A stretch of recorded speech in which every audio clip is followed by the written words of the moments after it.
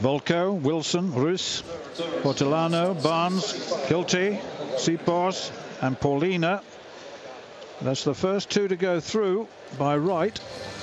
And on the inside, the Slovak, 2016 Slovakian champion, incidentally, 10.42 he qualified with. He's 10.33 on the season. Alex Wilson of Switzerland, transferee from Jamaica, semi-finalist in the European Championships 4 years ago. Well, Julian Rus is one of the men that can go close to 10 seconds, the German record holder at 60 and 100 meters, and German champion for the fourth time. Hortolano of Spain, the Spanish record holder at 100 and 200 meters, reached the semi-final of the World Championships in Moscow in 2013. Here's another Turkish athlete, Emily Barnes, a Jamaican, former Jamaican, World Junior Championships for Jamaica. He was in the same relay team as Joanne Blake. Richard Kilty, the former world indoor champion, won his heat, reigning European indoor champion as well, reached the semi-final of the World Championships last year. Janos Sipos, 3 times the Hungarian indoor champion. He's got the 7th lane.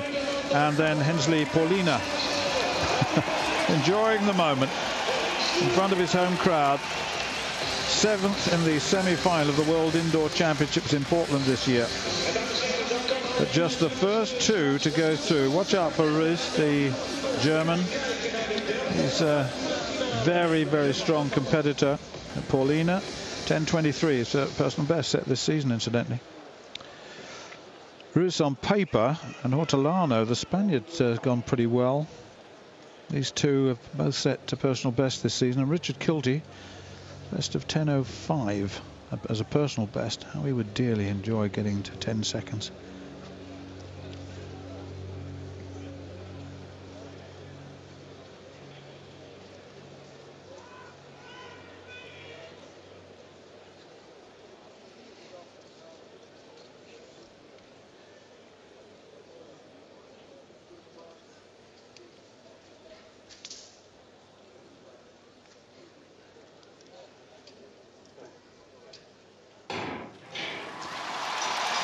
Rus away well, so is Hortolano. Rus and Hortolano, these two, and Richard Kilty going strongly, and so is Barnes. And here comes Kilty, and Kilty's got it. Kilty got it, a photograph for the 2nd place, but that was a very good run. 10.15, Richard Kilty into a slight headwind, 0.4 meters per second. But my goodness me, he beats athletes who've gone a little bit quicker than him, but that's good for the former world indoor champion. He's got himself through to the final. Very, very good performance indeed. Let's have a look and see who got the place. It was very close. Hortolano got it at 10.22 and Rus at 10.22. So the photograph just gave it to Hortolano.